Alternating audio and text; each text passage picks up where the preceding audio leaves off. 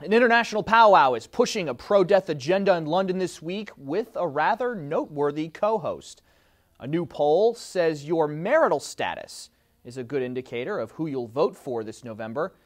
And China is paying for a horrific act committed against a pregnant mother. All that coming up for you today on Catholic News Roundup.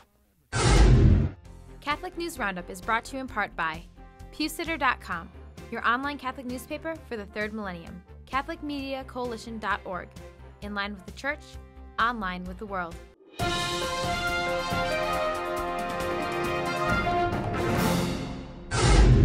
Hello, everyone, and welcome to today's edition of Catholic News Roundup. I'm Matthew McAuliffe. Upping the contraception ante. Billions of dollars are being thrown into a pot meant to push a global contraception agenda at London's so-called Family Planning Summit this week.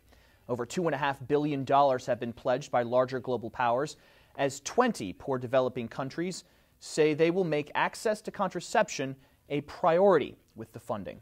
Another priority of the summit is to get international religious leaders on board with the agenda, and the health minister of Senegal boasts that Muslim leaders are on the coordinating committee, even claiming the Catholic Church teaching is supportive of the conference's agenda. Melinda Gates of the Gates Foundation, a dissenting Catholic herself, and co-host of the summit with the United Kingdom, says she disagrees with church teaching, that what bishops say doesn't matter, but what women decide does.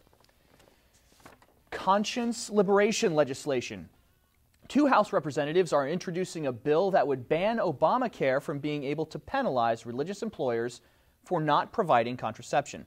Health coverage must include coverage of contraception, sterilization, and abortifacient drugs under the new law. Currently, if a religious employer refuses to comply with the mandate, they could be required to shell out $100 per day per employee, which could wind up bankrupting many companies. The bill's primary sponsor, House Republican Jim Sensenbrenner, pointed to a disturbing outcome if something isn't done.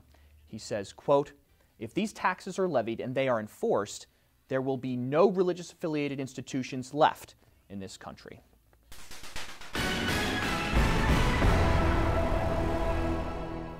Barack Obama leads Mitt Romney in general election polls by a thin margin, but some of the latest information says marriage is drawing some well-defined lines in the presidential race. A Quinnipiac University poll finds Obama has a bigger influence with single voters, sitting over Romney by 20 percentage points.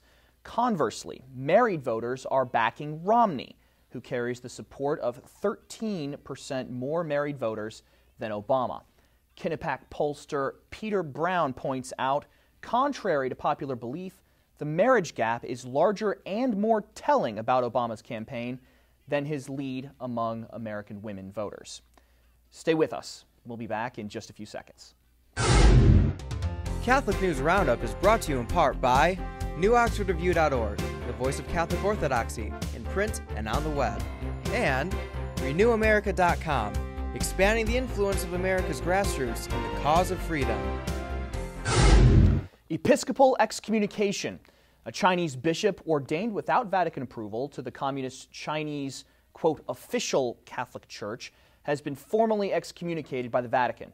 In a letter sent from the Holy See to the Chinese government confirming the excommunication of illicitly ordained Bishop Joseph Ye Fusheng, the Holy See has also welcomed the ordination of Shanghai Bishop Thaddeus Ma Da-Kin. However, Bishop Ma Da-Kin's courageous actions of abandoning the state-established Chinese Catholic Patriotic Association have caused him to be forcibly taken to Shanghai Seminary, where he has been confined by government authorities. The new bishop's confinement by communist officials has not only kept him from carrying out his episcopal duties, but has also prevented him from saying his first Mass as a bishop. Abortion blood money. China is paying out restitution money to a woman who was beaten by family planning officials and forced into a late-term abortion. Feng Jianmei made international news last month when a picture surfaced of her lying in a hospital bed next to the bloodied corpse of her unborn child. The local government is giving Feng and her husband the equivalent of only $11,000 after the physically and mentally traumatizing incident for agreeing to settle their civil suit against the government out of court.